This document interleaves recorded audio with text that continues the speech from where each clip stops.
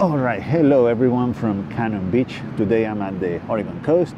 As you can see, I'm making some images around here. A video from here is coming pretty soon, but today I wanted to talk about something else. Today I wanted to talk about the Bronica, about labels in photography and why we shouldn't self-impose labels on ourselves. I don't have the Bronica with me on this trip. I already talked about this in a previous video where I explained my reasons why how I made that decision. But that decision of not bringing it, of not having it with me here, has had some consequences, has had an impact on my photography that I believe it has been very positive. I feel like you need a little bit of context to understand what I'm going to be talking about, so I'm going to give you a little bit of backstory. I got the Bronica back in 2017, 2 to 2.5 years ago, and since then I've done a lot of work with it and about it. Not only I've made a lot of images that you've seen here, but I've already talked about the camera, the lenses. I've written about it on my blog. I've published articles in other blogs and even the magazines like E4 magazine. So yeah, I've done a lot of work with and about that camera, and people started to identify me as the Bronica Guy, and I started to identify myself that way as well. I was actually promoting myself that way. That was one of the main selling points of for me, that I was shooting the Bronica, I was shooting film. Now don't get me wrong, by the Bronica Guy I don't mean the only one shooting Bronicas. Of course there are a lot of photographers out there shooting Bronicas, but the guy who shoots only with the Bronica. And that was very accurate, that was real, that was true, because for over a year the Bronica was my only and main camera. I sold my full frame digital camera once I bought the Bronica, and that was the only one that I used for photography for over a year. Of course I had my digital video camera that I used every once in a while to take some snapshots. My 99% of my work was done with the Bronica and on medium format film. There you go, a little bit better. As I was saying, over time I built an audience around the Bronica and around the fact that I was shooting film, and everything was fine because I loved the camera and I loved shooting film. And then we decided to make a little change in our lives. We decided to move out of Portland. We decided to hit the road and see where life could bring us. And it's led us to spend some significant time in 5 different countries in the last year. So we love this, the place where we are at now, and it's been very good for my photography. But it's been not that good for my film photography, because you see, when I used to live here in Portland, I had my own place. We were renting out a place, so I didn't have a dark room or anything like that, but I had my little setup with my developing tanks, my chemicals, my scanner, everything. So I would just go on trips, come back home with 1, 2, 10 rolls of film. I would develop them, scan them, and share them on social media, here on YouTube, everywhere. So that was all good until we hit the road. We lived off a car for 2 months, so we had to fit everything that we owned at that moment in the car. At first I was kind of in denial, because I brought everything with me. I brought the chemicals, I brought 100 rolls of film, I brought the scanner, and I kept shooting film, and I was developing all this film on the road from Airbnbs, hotels. I had to cool down a lot of times chemicals because they were very hot from spending time in Palm Springs in California or Death Valley, where temperatures reached like 80 or 85 degrees. And I had the chemicals in the box on the roof of the car, so I'm pretty sure that it was like over 100 degrees there. So I had to cool down the chemicals.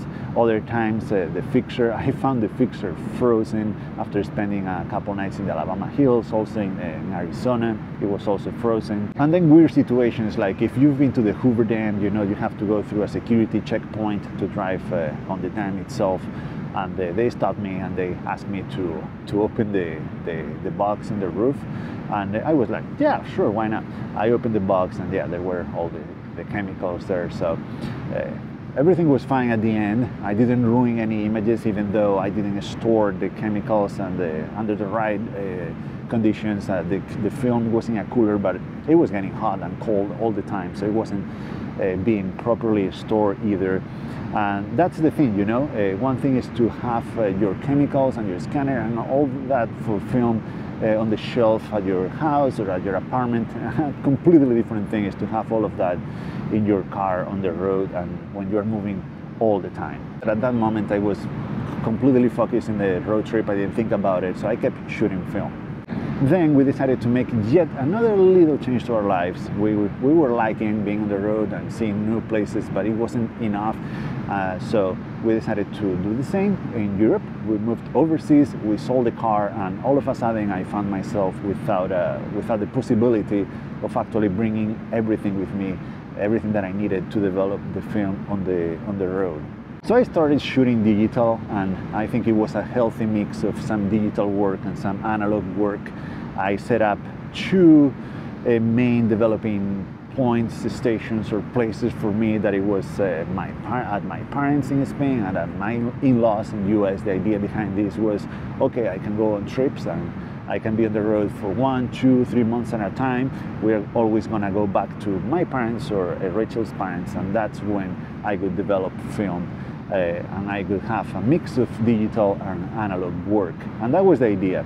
That transition, though, from completely analog to a mix of analog and digital didn't go that well with a small part of the audience, but overall, above all, it didn't go well with me, because I had that stigma, you know, that I was the Bronica guy, the one who shot only with the Bronica, and I couldn't really see myself making the same images, making the same art, if you will, with the digital cameras that I had. But since I was using the Bronica, I didn't think much of it, and I just kept shooting with both digital and analog. And then we got to this point in time where we were heading back to the US for a few months to visit family and friends, and just going on more photography trips. And I just can't bring the Bronica this time with me because it's too big and too heavy.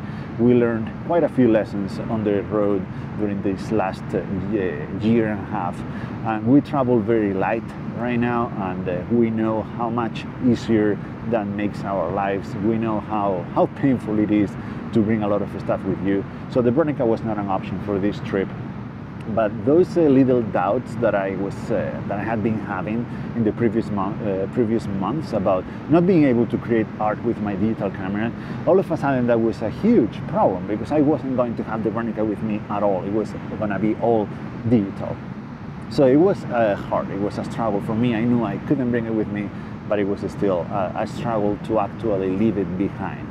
And this is where I am right now. As you know, we just came back from a 3-week long road trip across the Southwest, and all I used was my digital camera.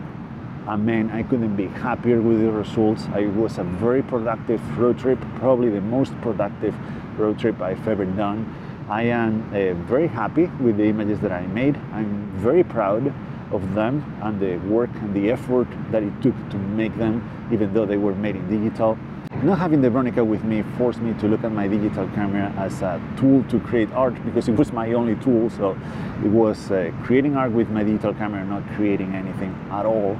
So I started to see the digital camera more the way that I see the Bronica. And I can say that finally I broke that label, that tag that I gave myself of being the Bronica guy. I shattered that stigma that I had, and now I feel free. As much as the Bronica has helped me with my photography, as much as the Bronica has taught me about photography, it also made me feel trapped. I mean, it was not the camera's fault, it was my own fault, but it made me feel trapped, because I felt like I could only create with that camera, and now I feel more liberated and relieved that I can do that with my digital camera as well.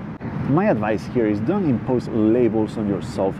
Don't call yourself anything photographer, not even landscape photographer, because that kind of closes the door to whatever might inspire you in the future. Maybe in the future you want to take photos in the street, maybe you want to do portraits, whatever you want to do. So I think that labels are limiting, and they can actually hold you back. They have held me back in the past, so they might do the same to you. So I would advise not to use any of those labels. For me, I see myself, as of right now, as an artist, I'm gonna call myself that, not even a photographer, because in the future I might just wanna draw or paint. So I wanna remain as flexible and as open as possible. And whoever finds and stumbles upon my work in the future, they hopefully are not gonna look at me as the Bronica guy or as the photographer who shoots in black and white in square, just because I've been doing it for too long. But I'm gonna try not to sell myself, not to promote myself that way, and hopefully that helps. Well, this has been already a very long video, and I need to keep moving and keep making images of this amazing place. But I just wanted to say thank you so much to all of you who have been with me on this long journey. A few of you have been from the very beginning when I was shooting digital, a lot more joined when I switched to film, and a lot of you are still here even though I shoot digital and analog now, not only the Bronica. By the way, I can't wait to reunite with my Bronica. In just 1 month time I will be shooting a lot of film. I promise that it's coming, but for now it's gonna be digital, and that's gonna be fine. Thank you so much for watching, and see you in the next one.